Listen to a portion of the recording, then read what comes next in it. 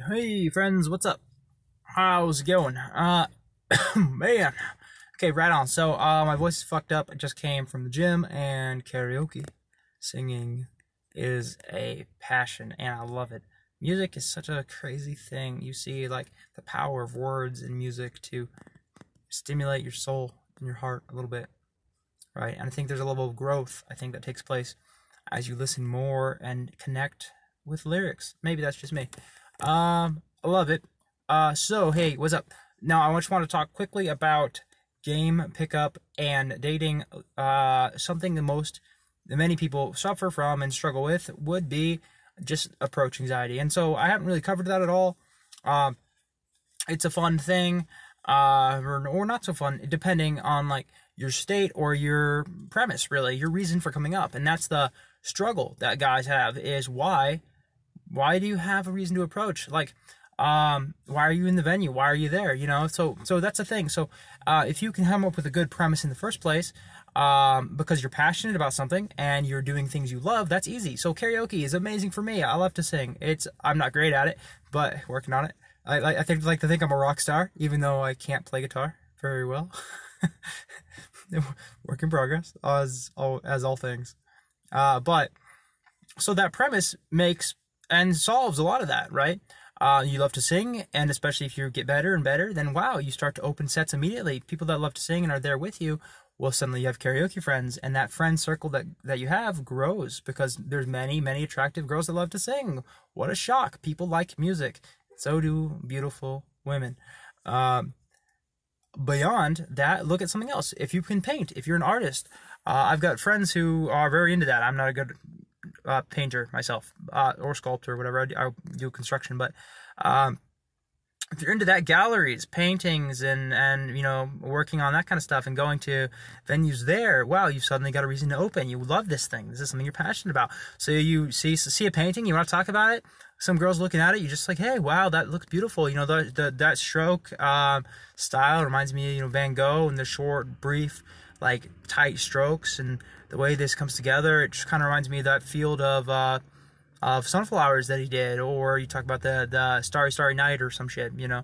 I'm not really an artist, but so maybe you could tell. But yeah, you could connect on that kind of shit, and then just it's relevant, it's easy statement, like, oh, this looks like that. What do you think? You know. And just kind of talk about it, banter, maybe make some man-to-woman premise, but like, wow, you know, you have a cool look, you're pretty cute, actually. It's nice to meet you. What's your name? Something like that, or it's nice to meet you. I'm James. Something like that. I would usually say, what's your name? Ask, you know, like, hey, it's nice to meet you. What's your name? Usually, if the girl likes you at all and you've had some banter, maybe you made her laugh, whatever, you know, then yeah, she'll give you her name and she'll probably ask yours. Now, if she gives you her name or is hesitant to do that, well, she probably doesn't like you very much, bro. So it's not going well. You know, and people will do that. Be like, I don't give my name to strangers. The girls will tell you that. Why would a girl say that? It's because she's not interested. So you can read that stuff as you go. But focusing more again on approach and doing that when you've got that premise built in, easy. So events are great for that. Beyond that, so just at a bar, you know, shooting pool, karaoke, playing darts, there's pool tournaments, pool halls, and different things there. Again, if you're talented at something, well, hey, it's a pool hall, like, sweet, you can bring a girl there, or you can meet someone there and shoot pool with her. If you beat her at it, be like, oh man, you're terrible at this. Hey, but you could cook, right? Like, what's up? Like, just tell her something like that, you know? Just crack a joke and smile, and that'll solve some of that problem for you. And also, because you're doing things you love when you're pursuing a skill set you maybe are good at, well, that's a value spike, isn't it? When you're good at something, that's a cool thing. And oftentimes, you'll have friends there too. You'll get to know people, and suddenly you're popular in the venue in this area where you excel. So that solves some of it. There are other little tricks. The 3-second rule. You see someone and you're attracted, or you have a hesitation. You have 3 seconds immediately. Just do it. It's a rule. Make it happen. Make it in your life. Just do the rule. That's basic. A lot of rules like that are just things you just gotta just do it, and it works. Because you get better by practice, honestly. Another one. And that keeps you out of your head. Another one that helps is if you've got friends with you, you know, and that's solved a lot by the premise and having a reason to be at the venue, you know, reason to talk situationally. And this works in college too. You can open about classes, or if you're, you know, on campus because you have stuff going on, you have reason. But yeah, if you've got friends with you, they will often push you. If you've got good friends and they know that you're trying to grow as a person and you're trying to develop a skill set, or just because you're single, like guys know you want to meet somebody, like, hey, go talk to that girl, or like, hey, how's your night going, bud? And they'll like encourage you and bring you up.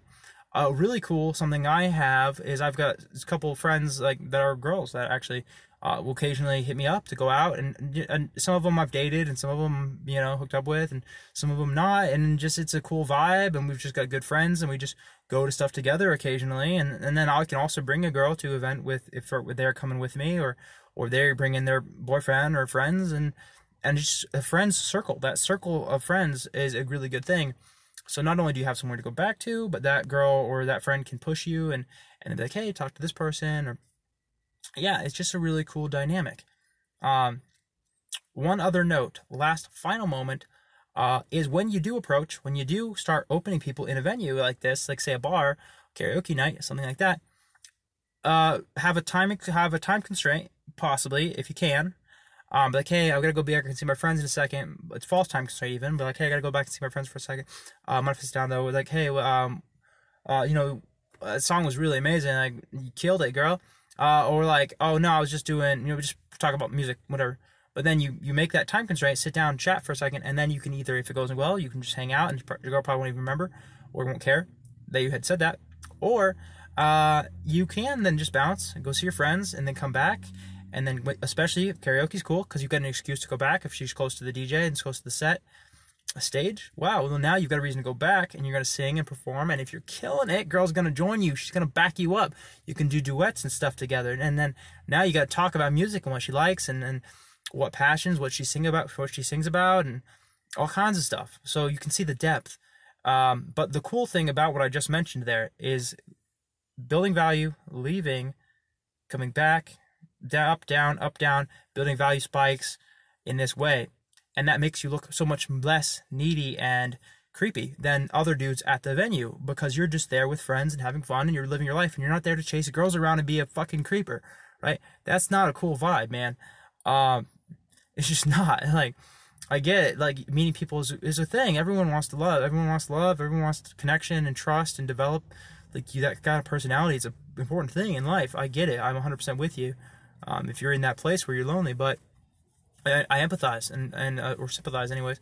I understand, but you don't want to be that creeper dude. So being able to have that false time constraint gives her a way to, like, if you do hang out, she doesn't have to think about, oh, is this guy gonna fucking stay here all night?